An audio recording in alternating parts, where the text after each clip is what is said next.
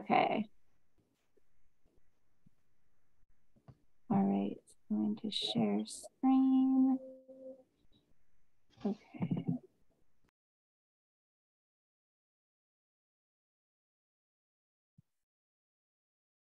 All right. Does it all look good on your end? Okay. Yes, I think introductions have been done. I'm currently a UC Presidential Postdoctoral Fellow. I'm working with Dr. Sim Schneider at UC Santa Cruz, and he's been helping me, piece together this story a little bit more and figuring out just really what is going on with this material assemblage and how to analyze this with bigger picture issues of what a community formation looks like during the colonial period. And, Mission La Purísima Concepción is located in Lompoc, California. When I got a job at California State Parks during my undergraduate or right after my undergraduate, one of the first things I did, sorry, I've got to, hopefully you can't hear the father that tried to barge into the room. One of the first things I did was a survey at Mission La Purísima. And we took the regular tour that the normal visitors take. When you go on the tour, the first thing you come across is the salmon-colored church. And then you head down the colonnade through the area where the industrial shops are located. In the back, you'll find interpretive centers like this olive press. And there are other places like this blacksmith shop that really highlight this very Eurocentric mission. On the other side of the mission is the Chumash village that lived there. And you can see this is a very barren space in the mission landscape. But we know that there were over 1,000 individuals that lived here at this time.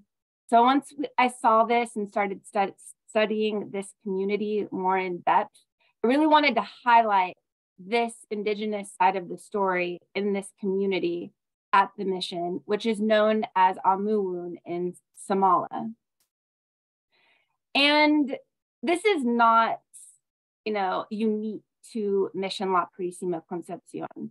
Missions across the state of California and North America really emphasize this mission myth that missions are romantic places that are idealized to this old Spanish days, but they've really been mobilized to erase indigenous presence with the strong focus on these Eurocentric buildings and gardens. And, this was really in the minds of early archaeologists who were investigating the indigenous side of the story in these missions, like James Beats. In the 1960s, he was one of the first to really call attention to the indigenous village in missions. And he fit it within this acculturation framework, essentially saying exactly in his book that the decline of the Chumash under the missions was rapid, spectacular, and complete. And just when you see the mission landscape as it is and you go walking there like I did with some Chumash elders before the project started, we came across an olivella piece. It wasn't even like a shell bead. It was just an olivella shell. And that symbolized indigenous presence. Olivella shell were incredibly important to the Chumash community. And just coming across that shell was clear evidence that they were present in that mission. So a part of what I was doing was to look at this through the theoretical framework of praxis, which according to Randall McGuire, really takes a three-step approach with gaining knowledge in the world, critiquing the world, and taking action in the world. Well, just by doing the mission tour, there's a real strong critique of how this mission is represented. I wanted to gain knowledge in the world through archaeology and collaboration, and then take action in the world by actually highlighting indigenous presence in the mission landscape. And that's the framework through how the project really got going. Here are just a few people that I worked with over the course of my project. I really wanted to emphasize an archaeology that was by, with, and for Indigenous peoples, just by doing the general site assessment, having members come out and work some GPR, having a paid tribal monitor, and including Chumash youth at certain points of the project. And the archaeological assemblage is incredibly diverse.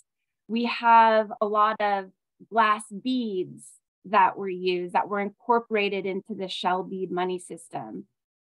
This ladrillo with the footprint of a hooved animal was on the floor of the Indigenous adobe barracks where the Chumash lived. We also found this beautiful whole abalone shell that looked as if it had been intentionally placed there, and uncovering it was really special when our monitor was there and then conducted a prayer over it.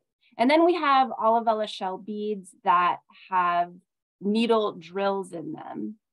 So they're incorporating metal needles to actually drill these beads. And the people that were left behind these belongings were dynamic. There was 497 women that were recorded in the mission records in 1813 when this mission started.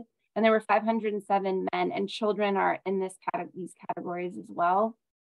And I should mention that this is a really late mission, 1813. Everywhere else in the Santa Barbara, the Chumash homeland with the 5 other missions were established in 1776, the earliest one at Mission San Buenaventura. But there was an earthquake in 1812. So they moved this mission to its current place that was then reconstructed by the Civilian Conservation Corps in the 1930s. But it's still authentic in that there are unique archaeological assemblages that are still there. And I want to provide a little bit of a historical framework before I dive too much into the nuances of the project. The first mission, 1782, was at Mission San Buenaventura. So this is the Spanish Franciscan missionary system. In 1810, there was the Mexican War of Independence that began. Essentially, at this time in 1810, the Mexican government wanted to be recognized as an independent entity outside of Spanish rule. In 1821, the Treaty of Cordoba guarantees independence. And this is when significant change happens throughout the missions. And then by 1832, the mission system comes to an end. So there's a lot going on with this Spanish and Mexican period. And it is a very interesting moment in time that I want to dive into, because Mission La Purísima Concepción represents the waning Spanish frontier and the beginning of this new Mexican regime in 1813. And I want to contrast these two a little bit, kind of set the stage for how I'm seeing the archaeological materials.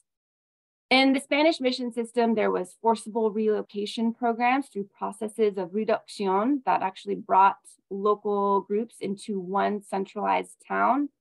This was a very fast event that took, maybe a decade or more, but most of the communities in as much as 20 years have joined mission establishments.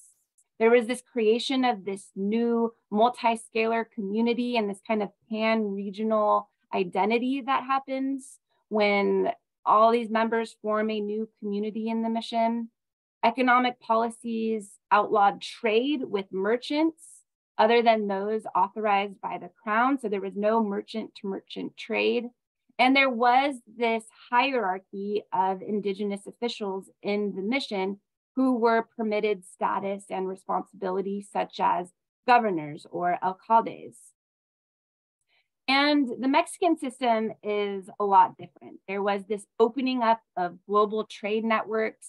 There was no longer just singular sources of materials coming in from San Blas. Now there was more private merchant to merchant trade. Fishing communities began to produce more output, and they became increasingly self-reliant because they weren't getting their finances from Spain anymore. Native Californians gained more opportunities for freedom. This is outlined in the Plan de Iguala, and that came from that Treaty of Cordoba. And there were more rebellions during this time, which is really interesting. So after 1821, there's more rebellions reported throughout the missions. And this is especially true with the Chumash revolt that happens in 1824, just 3 years after the Mexican system starts. And here is where this community is situated. This is Amuwun or Amuwun. It is the large Chumash village that is opposite of the main side of the building. So you could see over here, this is actually where the church and the industrial areas and the Padres quarters were. And this is the area that represents the where the Chumash lived, including their traditional tule-thatched houses where their families would live, as well as the adobe barracks that were built. And before I started this project, I did some geophysical surveys and got some previous map overlays from excavations that had occurred there from the 1930s and the 50s and the 60s, just to identify, what hasn't been done and to figure out, exactly where I could place a unit in order to get into a house floor. So over here, you'll see the actual village itself with the area that shows what it would have looked like if the adobe barracks were reconstructed. The area down here represents these nails that were placed in the ground from Glenn Ferris back in the 90s that pointed out the southern extent of the corners of the building. And then he also did that to the north. So that's how we were able to actually determine where these rooms were based off of Glenn Ferris's work at the mission. And I wanted to get a little closer look because I came across this map from the CCC and I identified exactly which rooms were excavated by them and which ones hadn't been. And you can see here, there are these areas that are left blank within the rooms. And that was what I targeted. I put in 3 units with the help of undergraduate students at UC Santa Barbara. And we started with this large, just 1-by-1 unit.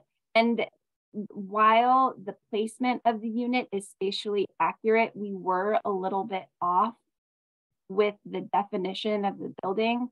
So we never came across this wall here, although we probably would have if we would have expanded it southwest a little bit more. But I expanded it to the northeast because we came across a footing.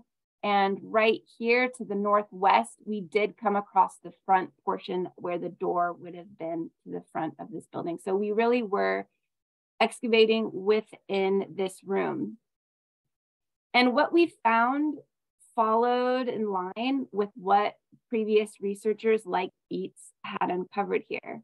There was a very large roof tile collapse that was about a foot down from the main ground surface. And what it looks like stratigraphically was the surface with surface to tile. And I followed Beats's stratigraphic kind of understanding of the soils when I put this together, where he calls this surface to tile before getting down from the tile to the floor. And that's exactly what we found. We found that this was a bunch of fill that represents materials after 1848, and everything under the roof tile collapse represents materials really before 1848 and to 1812 when this building was established. We found a lot of charcoal on the floor, and shell artifacts, as well as little pieces of shell. And I'm just going to highlight some of the most interesting things that were on the floor. There was this grinding stone and pestle, which is super interesting because just really represents this past meeting the present with the pestle that was so, essential for pounding acorn. And the grinding stone is a classic historic period artifact that was used to grind and sharpen artifacts. It would have been placed on a trough and then spun with a crank. And that is how carpenters and other industry workers would have sharpened their tools. So to find it in situ in this way actually became like the symbol of the project uncovering the indigenous past from Mission La Purísima.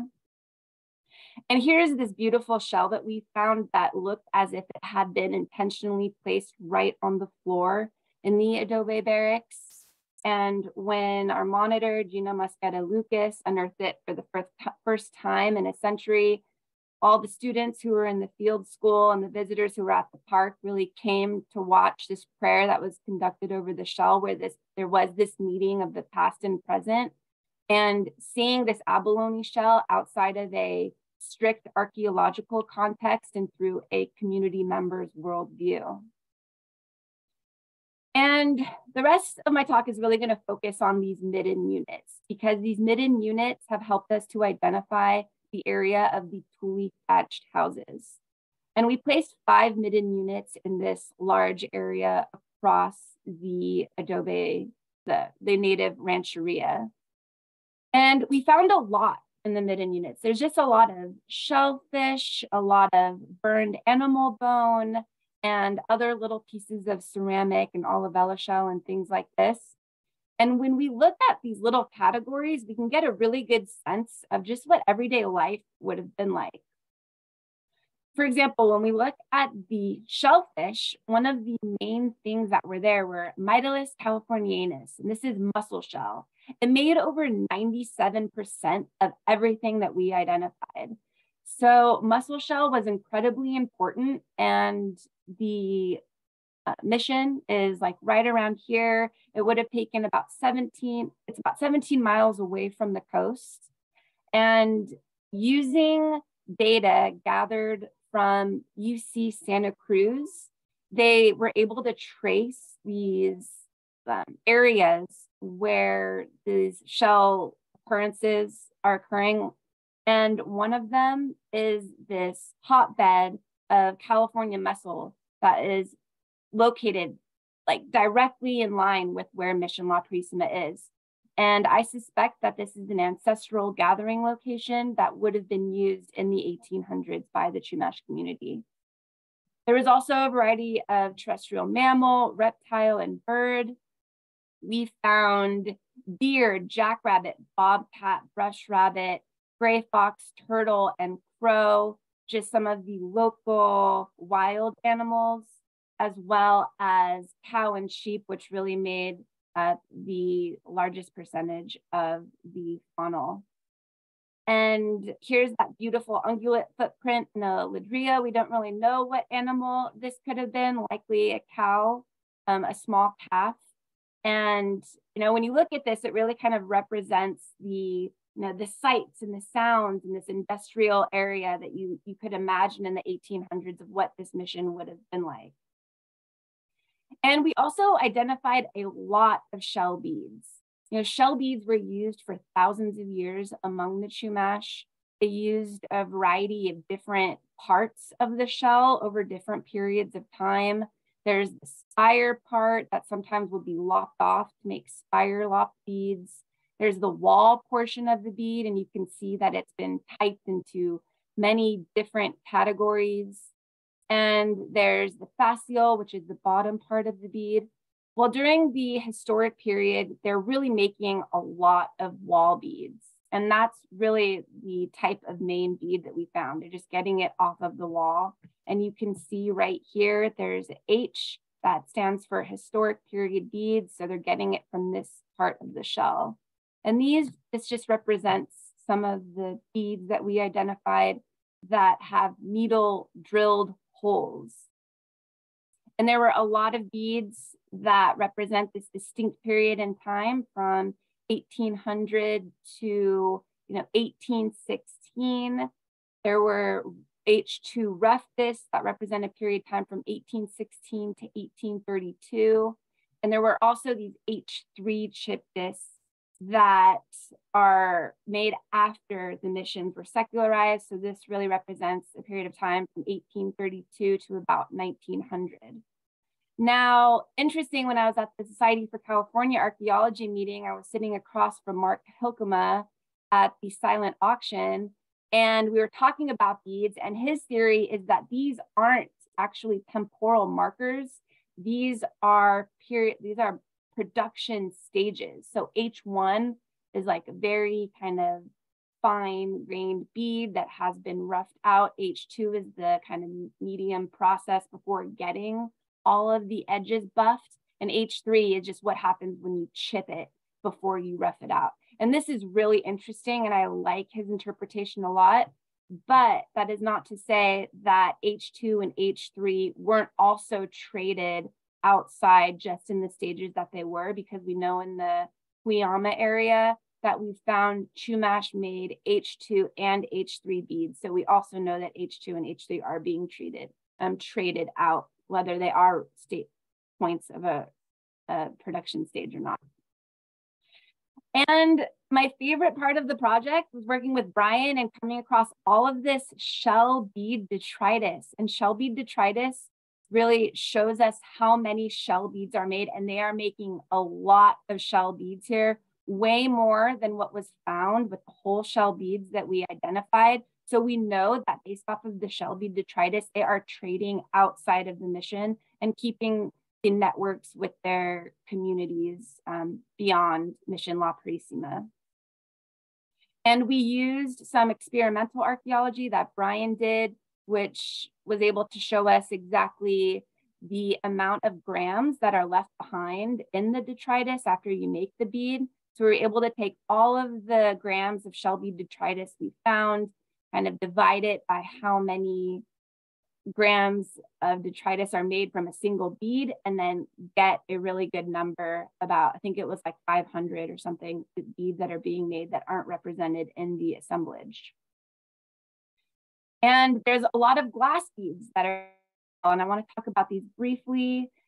These are wire wound beads. Wire wound beads need to be made by a single artisan that would have individually put these together with a wire and some making the glass.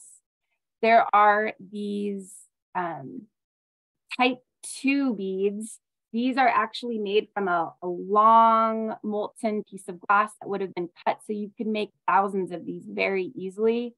And then you have these ceramic beads over here that were made really after the mission period, after 1832. And what we're finding here is that there are a lot of these drawn cane beads. So 101 of the beads that were identified in the entire assemblage were actually made by a long molten piece of glass and then just stripped. But there were a lot of wire wound beads, and I'm going to show you why that's significant where they were found. And there's those ceramic beads. Before I dive into that, but here's just generally a colors of what those beads look like. There's a lot of blue beads. This is really interesting because we see a different pattern up in Northern California where there's just a lot more red beads, and red beads were, not as prevalent. So there are these two interaction spheres with Northern California and the South Central Coast. All right, now that I kind of situated this and gave you all this background, I'm going to get into the heart of the talk and talk about the Chumash adobe barracks compared to the area where the traditional tule-thatched houses are. And the reason we know that they are here because there is nowhere within a 5-mile span of Indigenous presence. This was the village where 1,000+ individuals would have lived. And we know that there were only a handful of them that could have lived in the adobe barracks. So the other individuals and families were living in their traditional tule-thatched houses in and around here. And where we placed MU5 up here gives us a really good idea of where that tule-thatched house village was. And after I go through that, I'm going to dive into this intrasite investigation and talk about this alcalde that lived in one of these rooms right here. But first, let's talk about what's going on across the village space. So here's just a better idea of how this village is situated. There's a southern portion and a northern portion. In the southern portion, we came across MU1, which had a significant amount of detritus in it. There was a very deep midden, and pretty much MU5 was equivalent to MU1 as far as the density of artifacts that were found in the midden. MU3 really represents this more, it's like a bare space. There wasn't really a lot found in it. This building here was established in 1823. So there may have been some spatial distance before this building was established between the community members who lived in the southern and northern extent of the village. And I'm going to talk specifically about comparing and contrasting what's going on in MU1 and MU5. There were differences in the consumption of food in these two units. In MU5, there were a lot of local made ceramics. All of the local made ceramics had residue on their exterior. So these were ceramics that were used for cooking.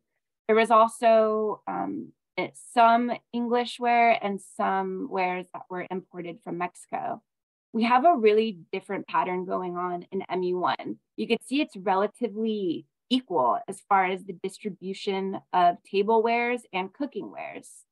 There's some imported from China, England, Mexico, and local, and there is a statistical difference between these two areas of the village in terms of the types of ceramics that are found there.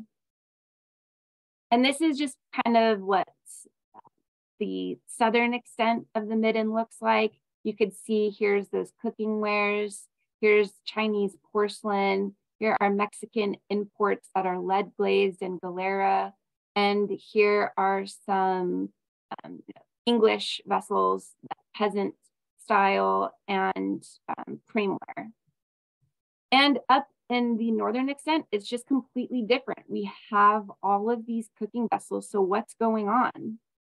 These cooking vessels really represent a community that's eating in these ceramic way and in a community form. They're not on tableware. But when we look at the southern extent of the midden unit, they are cooking their ware in soapstone komals, oyas, and bowls, and serving them on these distinct tablewares to present their food.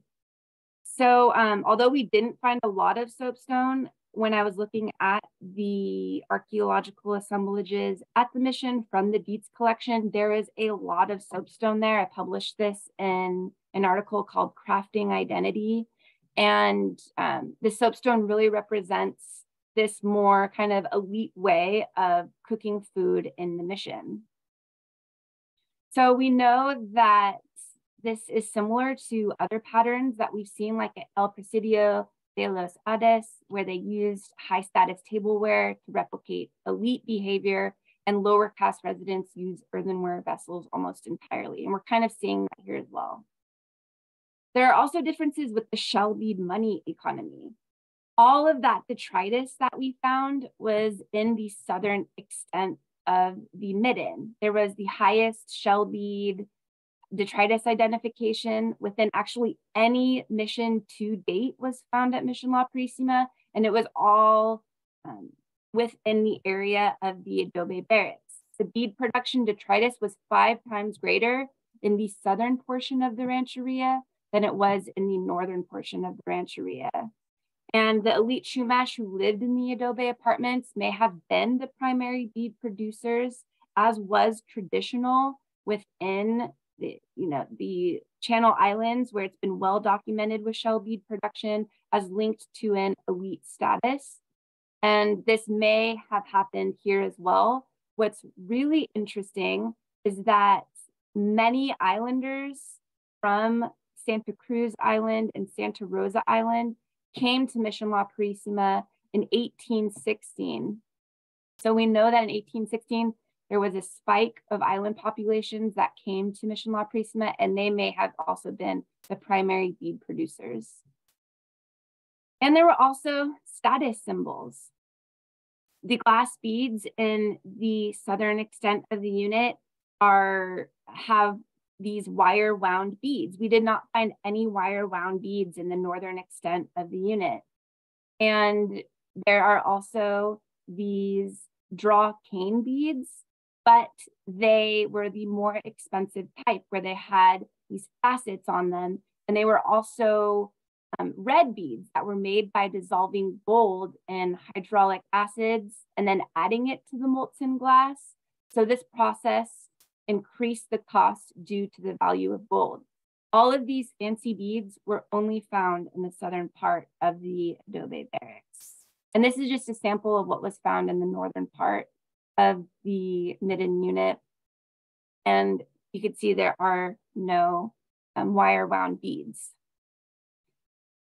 There were also these metal adornments that we only found in the southern parts of the adobe barracks. This is really important, kind of thinking about work that was done with looking at how people adorn themselves with these particular items as a way to translate their status in this mission space.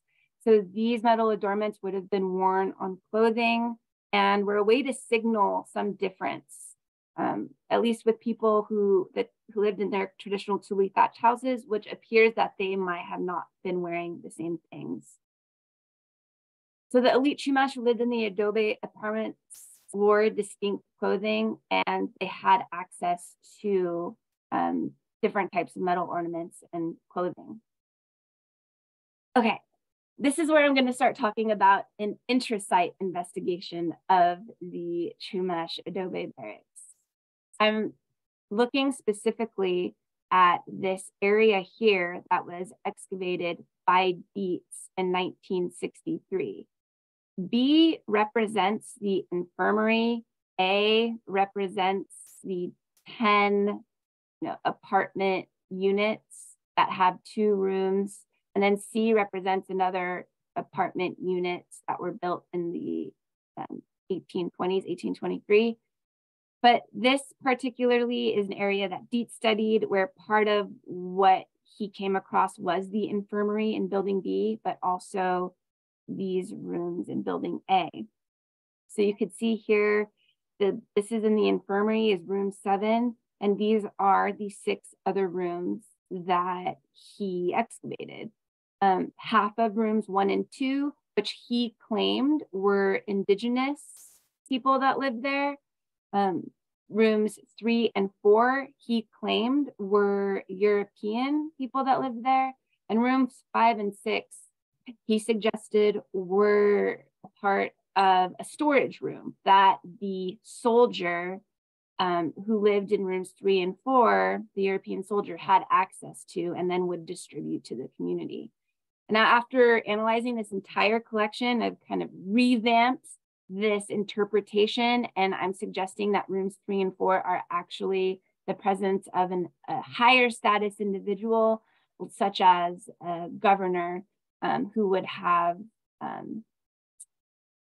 been there to look out for the community, but also have a stake in what's happening with the missions. This is Dietz excavation here, and you could see that this is the infirmary. This is that storeroom, which does make a lot of sense. There was this pipe that went down the middle of it. And this is room 5 and 6. And with that pipe, it probably made it not livable. And that's how it became a storeroom. These are rooms 3 and 4. And these are rooms 1 and 2. We know that there was this renovation event that led to these double floors in these rooms. And with this renovation event, this pipe went in, and this renovation event created double floors where there was a plaster floor and then there was a floor to floor under that. And that's really significant because it provides a cap for some of the materials that we found under it. On the uppermost floor, there were distinct hot spots in room 6, the proposed storerooms where that drain pipe went. There were all of these basketry impressions that had asphaltum on them. There was a lot of these soapstone comales that were used to cook corn or wheat tortillas. And there was these metal bands and strapping that represent that there were some type of barrels that were also stored in this room. So just based off of this interpretation, it's not like anything else going on in the rooms excavated by Dietz, and it really is likely that these were some type of storerooms that weren't used for living purposes. But when we looked at rooms 3 and 4 on the uppermost floor, where the supposed European soldier would have lived, we're finding a lot of traditional Chumash activities. Here's a classic pestle that was on top of the floor. Here's an abalone shell that had asphaltum on the inside. So this is a traditional source of knowledge to find the asphalt, use it in the way, to put it in the abalone shell and heat it and use it in another way, like a skirt weight or for hafting a spear point onto, some type of like handle. And we're also finding lithic debitage on the uppermost floor of rooms 3 and 4. So the person that lived here had this traditional knowledge. But there are also some interesting artifacts that we don't see in the other rooms on the uppermost floor. There's this iron ring that wasn't identified anywhere else. There's this iron spur, and there was also this iron buckle. So the person that lived there had access to horses, which probably provided them more autonomy, which we know native alcaldes and governors had in the mission, as well as speaking to the different types of dress that they would have adorned on themselves to potentially to distinguish themselves from the community. And this is similar to what has been found at Mission San Antonio in the adobe barracks. There, Robert Hoover identified a unique room with this tile that was only on the floor of one of the apartments. And on that tile, there was this footprint, which was really interesting, as well as other etched designs. So there is a unique designated room that was found in these adobe barracks, and that matches up with some ethnohistoric evidence that alcaldes lived in separate rooms. They lived in unique rooms. Okay, so this is what is also very interesting about what's going on in rooms 3 and 4. They had a significant concentration of ceramics and glass. The ceramics, we'll start with the glass. There were 5 whole glass bottles that were identified under the floor. And while they don't look whole, when Dietz excavated this area and came across these glass vessels, he noted that they were pieced together as if they had been excavated, as if they had been buried whole. So when these are fully reconstructed, which Dietz did in his 1960 report, you could see that they are whole, but since the 60s to today, that didn't hold up. So nonetheless, by studying these bottles, we have a good idea of when they were used. This tall cylindrical spirit bottle with a moderately slender shoulder neck was used between 1820 and 1830. Everything else here is a little more abstract as far as the time it represents. This is a tall, square, short neck spirit bottle that was used in the early 1800s. Here's a wine bottle that was used in the early 1800s, another one with patina, and then a tapered gin bottle. This tall cylindrical spirit bottle really gives us a good reference to suggest when this caching event happened, which was between 1820 and 1830. And when we look at the whole ceramic vessels that were identified under room 3 as well, that were placed there whole, we could see that there is a picture here, which gives us an exact date of this cache. This picture, it represents a period of time. It was made exactly in 1825, and it is called something with Franklin's tomb when it was made by Epoch and Sons. So we know that this is a post-1825 cache, and everything else in this assemblage really tells us that this is like late 1820s, early 1830s. And this is significant before I get into that, because in the 1820s and 1830s, we already know that this is the Mexican War of Independence, and that things changed drastically at this time. The Chumash revolt was in 1824. So we know that the mission landscape is radically changing, and alcalde specifically really lacked the means to reform the mission system or have a stake in its survival at this time. So while we can't really say for certain why a high status individual buried this cache under the floor, we can say that it really represents this period in time where there was a lot of social political upheaval that had to do with the waning Spanish frontier and the beginning of the Mexican period. So what did we find out from all of this study? That the marginalized space in the mission landscape has been revived through archaeological praxis. There was a dynamic Chumash community that was socially stratified based upon access to resources and power and social wealth.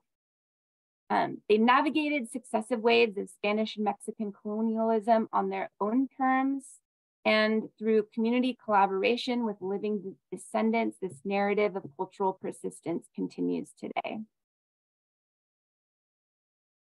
So thank you. Thank you so much.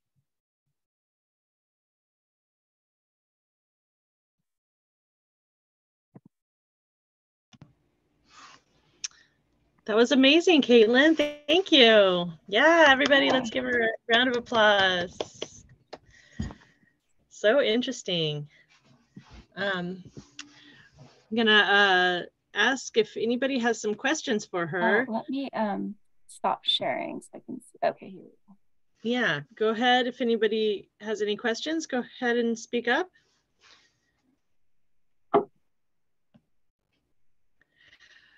There are a couple of questions in the chat. Are there any evidence of the 1824 revolt weapons, or question mark? Is there a mass burial site? As far as the revolt, we did find a musket ball in the floor of the adobe barracks. Now, whether that is directly related to the revolt, we can't say for certain, but we know that the area from the house floor to the top of the roof tile collapse represents 1813 to about 1848. So right in the time of the Chumash revolt. And it may have been used as a part of that revolt. So that was the only thing that we found. And you know, the mass burial site, I really tried to stay clear of anything related to human remains over the course of the project, and just really keep it into the domestic realm.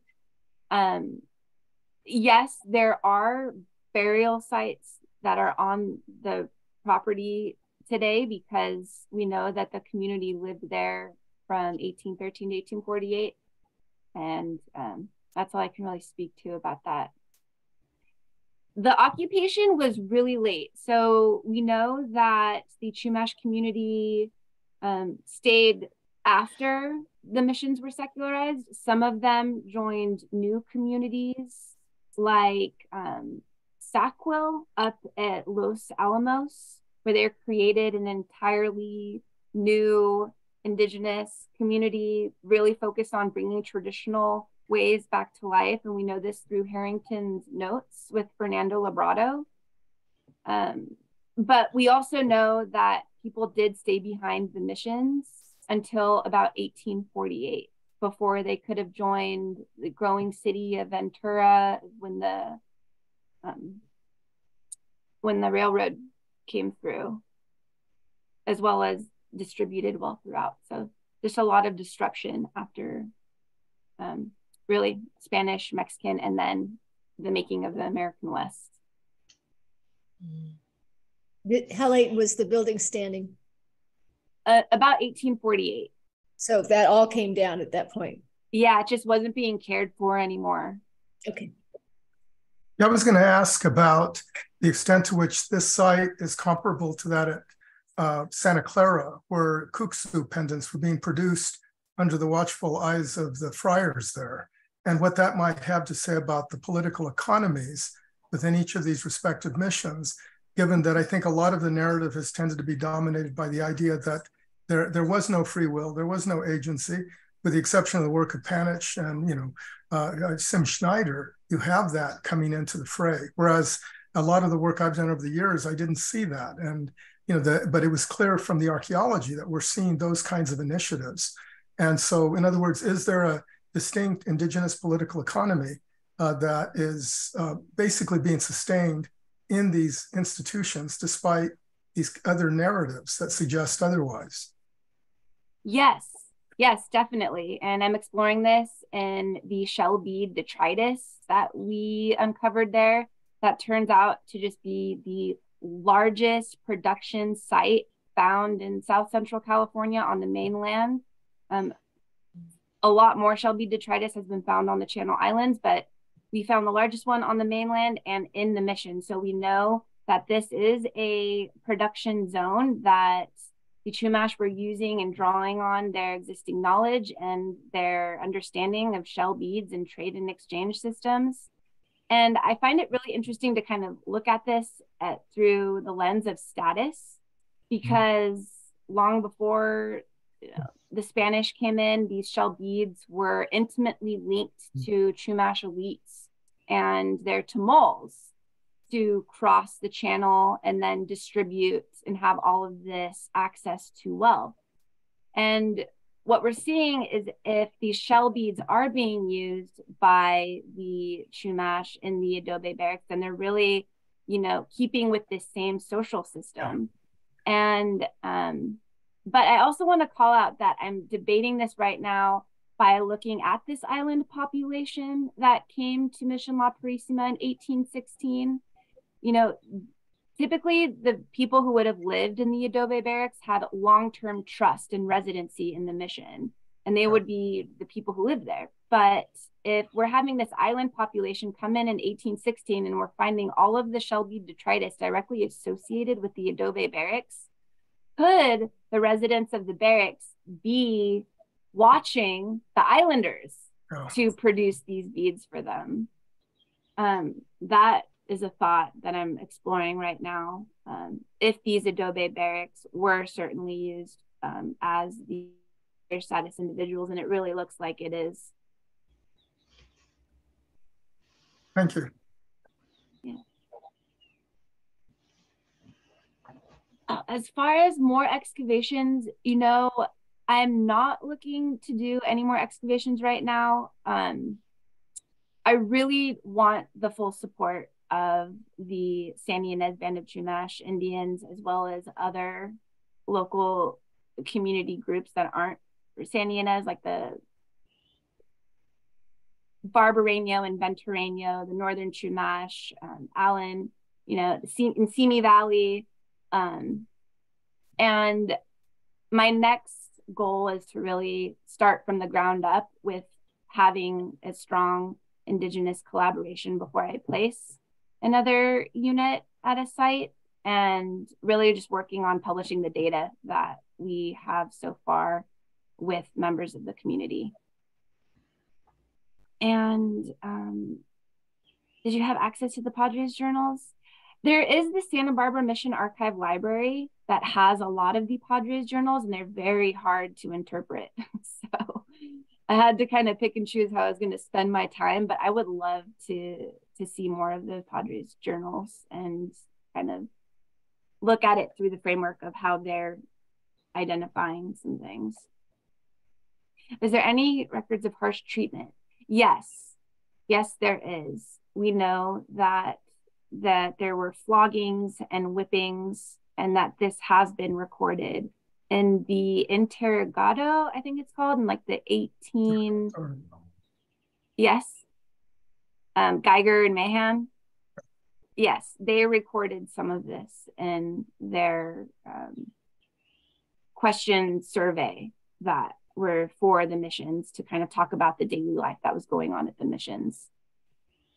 I was curious, to what extent did some of the conflict that existed in the pre-Hispanic era and the Chumash channel translate into the competition that might have adhered in the case of this production of shell beads? Because I know I've heard a number of talks about that inter-community conflict, if you will. You have the Channel Islanders producing material, and then as soon as it was dispersed across the channel, or at least the coast, you had various groups competing for that. And I was wondering if there's any suggestion of that within this mission context. I realize your project was specific to that one compound, but if there would be any evidence of that kind of conflict as well there. That's really interesting. Yeah, I think, once these new pan-regional identities were formed, there were new marital practices, there were distinct factional that formed, and a lot of Pilo shows that there are at Mission San Antonio, I think, where they're drawing from their existing kind of chiefdom status and these existing kinships, and they're bringing it into the mission, and they're able to kind of maintain some of their statuses. So yeah, I think that going to those mission records and seeing what's going on as far as these pre-existing factions that are occurring and how that might have played out is really interesting.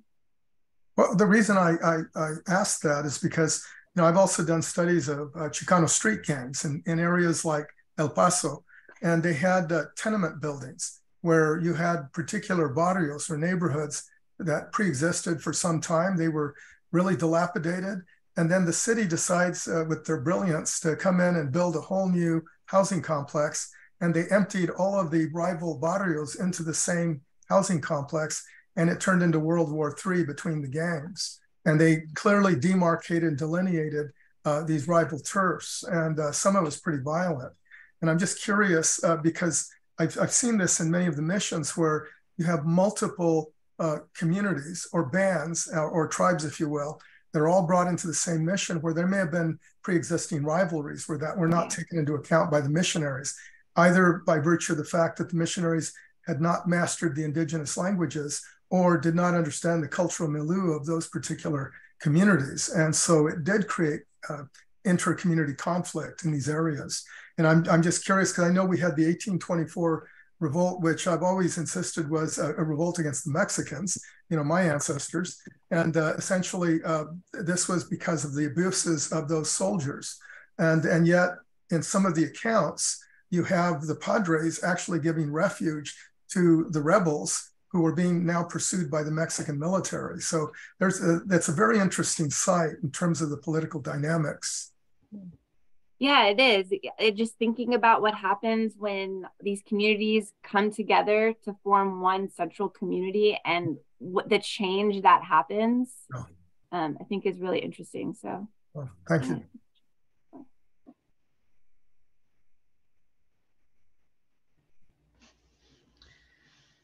Okay, any other questions for Kaitlin?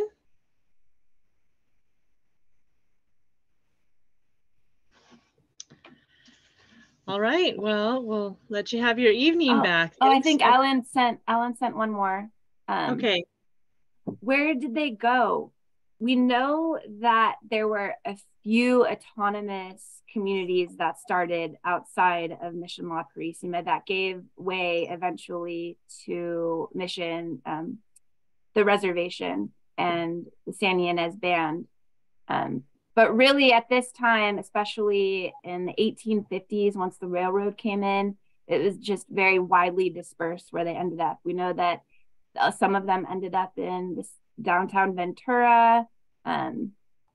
Lompoc and in these booming towns that had just started. Yeah. But these are all good questions. Thank you. Yeah. Okay, anything else? I'm gonna stop recording now.